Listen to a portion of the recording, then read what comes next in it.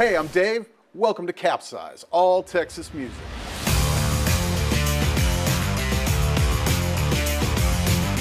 We've been doing this for 30 years, bringing you nothing but Texas music. We hope you dig it, because we love making it.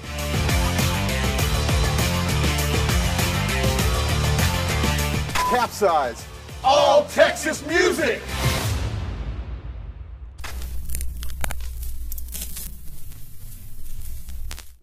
All right, well, here we're going to do a set of reels to start off with. We'll do Swinging on the Gate and Sally Gardens and Father Kelly's all as a set. So let's begin. All right.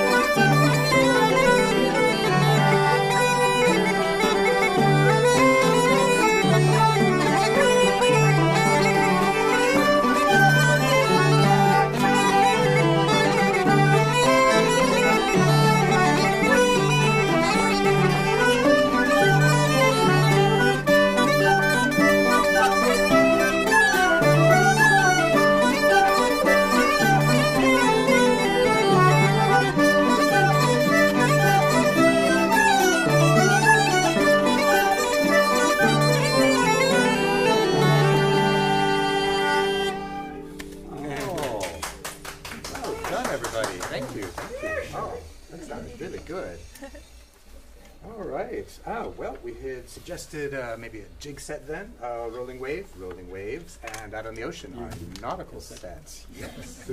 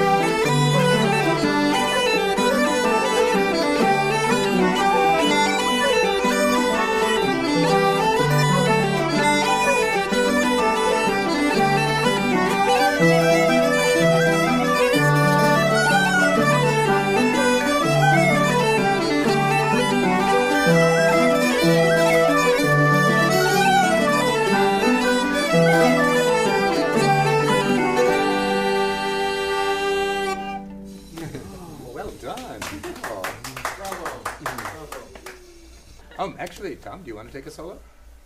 Okay. That'd be an awesome time. Go right ahead. This is a bagpipe that's inflated by pumping a bellows. So I got the bag under one elbow and the bellows under the other. And that's the actual name of the pipes. In Irish, the word for elbow is illa, and so two of them are uilleann. These are the uilleann pipes. They also are the national musical instrument of Ireland. My wife is from Ireland, and she got me hooked on the music a long time ago, and finally I had the crazy idea that I could play these. I'm a student of this instrument. Probably always will be. This is an air that is about a priest who fell in love with his brother's wife. But being an honorable man, he would never say anything about it to anyone, not even if you offered him the whole of Ireland. And it's called But for Ireland I'd Not Say His Name, or her name.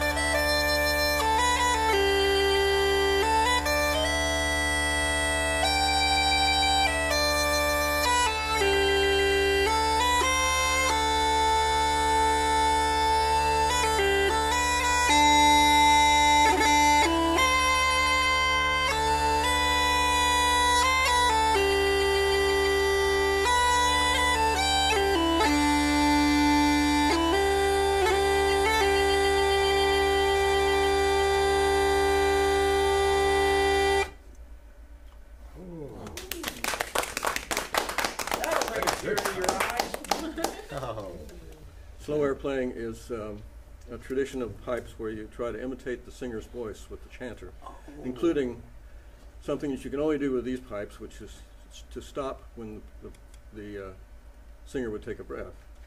These pipes are stoppable, at least the chanter is, which distinguishes them from the other pipes. Wow, I appreciate that. So it's actually emulating the sound of the singer. I had not heard that said. That's brilliant. No, I was doing a very good job. Leave it up to the Irish, right? That's it. For those. Oh, very fine.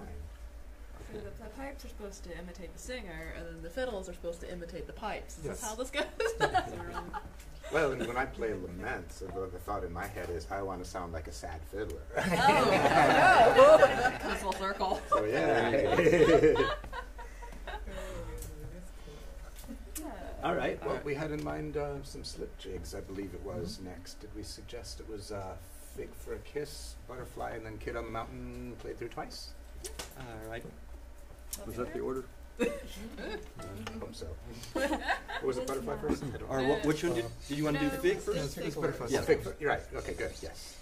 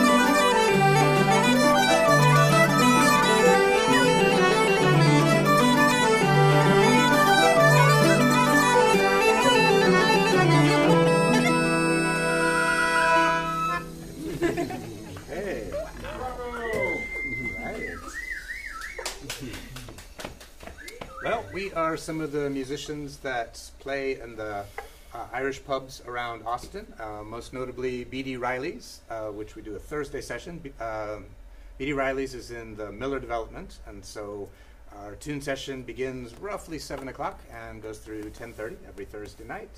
And it's just whoever shows up. The tradition of the Irish tune session is very informal. It's not a stage show. It's just, I like to describe it as a potluck. We play with who we've got tonight. We play whatever we feel like playing, and we put together sometimes the sets as we go along, much as we are doing now. So we would like very much to be able to portray that informal feel of the tune session here and now with what we do. Folk music. That's it. One of my greatest heroes, Pete Seeger, said it's called folk music because it's just folks that make it. It's just words to live by. That we are nothing fancy, but we love what we do passionately. Let's see. Did you have in mind maybe a polka set next? I can do those. Was it Knockable? Yeah. Knockable. Knock. It's actually. I think it's Canuck. Oh. In Irish. Oh yeah. Because it's talking about a hill or mountain. Canuck. Oh, Canuck is I like. But you know, like when you change it into English, it's like turns into knock. That's right. So. Okay, so what are the so- tune names, Michael? Tell us. It's just a regular polka set, so it's like the Knockable 1 and 2. Okay. So that's what they're known as. So this is one of those sets that kind of goes together traditionally. Okay. Yeah, it's one of those Sleeve Lucra polka sets. So.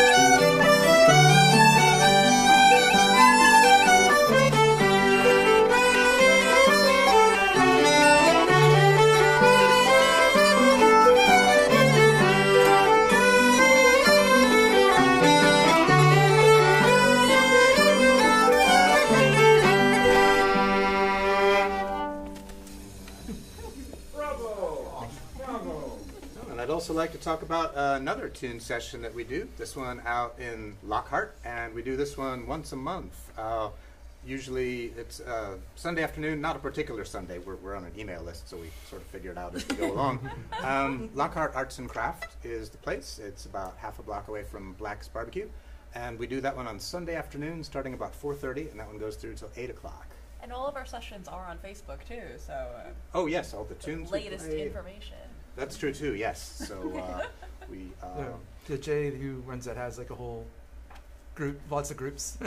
Yes, to run that is that true. and get the word out. San Marcos. Group is, and then there, yeah, he'll post whenever they're having the session. Yeah, it's like a rotating Sunday. It's Googleable. That is right. Yes, yes, yes. And then there's also a Wednesday night session Yeah. down in San Marcos Yeah, and a that's- Tuesday night in Bee Caves. Mhm. So you can, Lakeway. It's far at out the there. Way it's out at the there. musicians' woodshed. the Yeah. musicians Yes, yes, woodshed, yes. yeah. So it's a non-pub session, but still a really good time. So you can keep yourself occupied. Like Yeah, the any one night in of the San week. Marcos is on Wednesdays, Yeah. and that's like twice a month. That's at this coffee shop down in San Marcos called Wake the Dead, Yeah. which is like the perfect name for a place to host an Irish session. They better play I Buried My Wife. Ah, right. Oh, very good. Yeah, some Irish tunes have some really grim names. It's Yeah. true. So the point that we want to make with any session is that they are completely open. We love to have people come and join us, and whether you're a beginner or not, it doesn't matter. If you just know a couple of the notes, play those notes with us if it's a tune you're familiar with. We all started somewhere. We all want to encourage new players, and these sessions are very democratic. We don't usually have a firm. We have a loose leader, but nothing that's very, very firm. We just sort of decide what we want to play next, and the people that know it play it. And if you want to take a break and have your beer, then that's fine and good too. He's less a leader and more of a cat herder, let's face it. Yeah, yeah. We know where and when to be, and bring your instruments, and we figure it out from there. I guess some sessions over in like Ireland or where else, where they're a little like there's some sessions that are not so open. No, that's true. That's So- true. In Austin, we've always, and the Yeah. Central Texas area, we've always had the tradition of being much more casual and not judgmental. We're very friendly. Definitely check with the people running the session Yeah. before you just walk up and start making noise. Outside of Austin.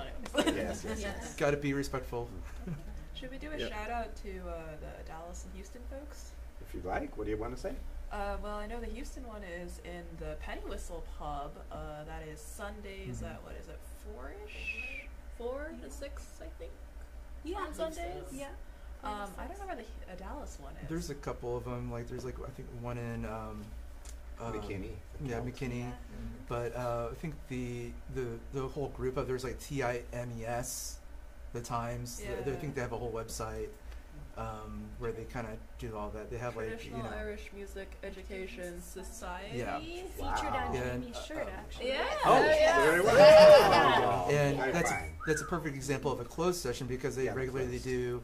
I think it's like once every other week at one of the pubs up there. They do like only a specific group of people show up that are like really good, and they, like to showcase some really strong musicians in the area. Yeah, so up they're all there. fancy like that. We have Yeah. none of that. Tom, did you? But they have open sessions up there too. So. Yeah.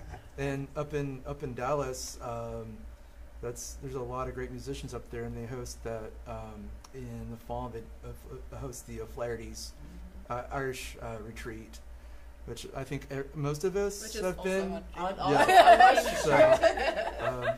So, so that's every October, and that's just one of the most beautiful things. Like all the Irish, Texas musicians and Irish musicians of Texas all kind of gather in Texas and beyond. And we hang out and just play nothing but Irish music for 3 days, and it's It's in 3 weeks. Well, well now, from the recording date. Yeah. now we have the Gulf Coast Canoe too. Yes. in Oh, Dallas yes. Which this you season. you help run that, right? I do a volunteer on their board, and we were inspired by great programs like O'Flaherty, and we decided why not on the Gulf Coast, and so we have started putting together a weekend workshop. In June we had storytelling this past year for the first time, which was really exciting as I a admire. component of of the festival in addition to the music and dance. So Nice. really fun. And what does Canoe mean again? It means gathering. The website's easier to remember. I think that's Gulf Coast Irish because it took us honestly about 2 weeks to come up with consistent spelling on the board of Canoe, and then we figured no one was going to find us if we couldn't even. yeah. True facts, y'all. That's how the sausage is made. Maybe I shouldn't have said that on air, but it's too late now. Should we say something, though, about the difference between an Irish session and a jam session? It's not a free-flowing, come up with a melody along the way sort of thing. We're playing melodies that everyone is familiar with, and we try to play them together. And we ask it, if you don't know the tune, that you listen until you do know it. And so in that sense, it's not a jam session, but boy, do we have a lot of fun. There's a lot of room for individual expression within the genre, but it's highly structured in other ways, unlike a jam session. Yeah.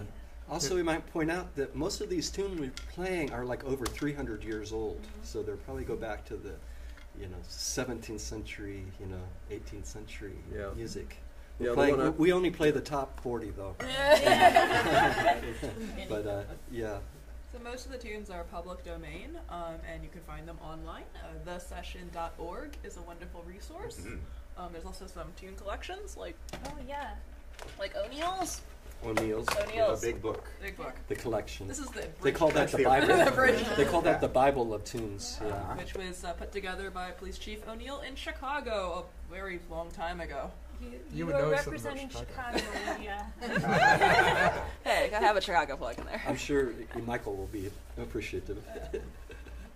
His dad leads the sessions up there. So. Yeah. Oh, of course, yeah. They're all fancy like that. Well, they have like 6 sessions a day on Sunday. It's ridiculous. You can't go to them all. Well, that's Chicago. I can't picture that. Yeah, there's like 3 that are triple booked at the same time. It's ridiculous. Incredible. The Chicago tradition is. Oof. Well, we are representing players the there. Austin Yeah, great Irish players. music circle, and that's who we are. That's very awesome. All right. Well, let's see. What do we want to do next? These were good sets, everybody. Sounded great. We had in mind some jigs. I haven't done any reels yet. Oh, Yeah. We did Oh, the we, first oh, one. we did the first Swinging. set. Yeah, that's right. Yeah, okay. Let's see. We started swinging We earlier. gotta get it's Maybe right. dancing. It's been so long I forgot. That's true. Hey, we've been rocking out. Do you want to do some jigs next? Sure. Okay. What do you like? I had suggested from a set that we often do, Blackthorn Stick, Leitrim Fancy, and Cash Jig. That's what your suggestion, Victor? That sounds good. Okay. So Blackthorn Stick, Leitrim Fancy, and Cash Jig.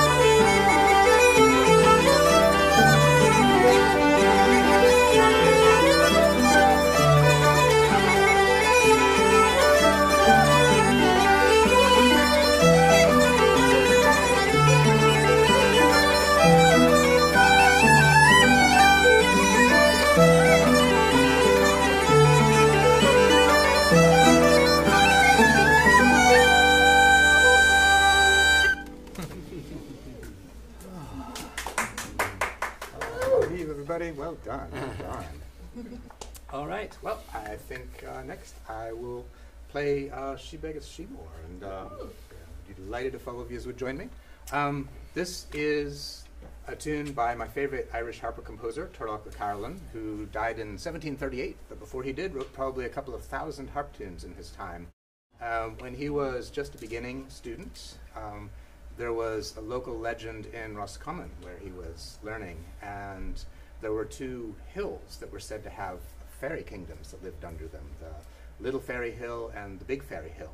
And the story, the local legend, is that the queen of the fairy court and the small fairy hill had jealousy on her from the woman, the queen of the big fairy hill, and so they went to war for no other reason than that, really, that we know. These were the affairs of the fairy folk, and it's best for mortals just not to poke their noses in too deeply, but that's the story we have. They went to war, and they reached a stalemate. Neither of them was able to claim the victory over the other until yet a third fairy court came invading, and the first two had to make an uneasy alliance to fend off this new attacker. So that's the story about She Beggeth She More in County Roscommon. And big is little and more is big. Yes, yes. That's right. She beag, she more. She begs for more, yes.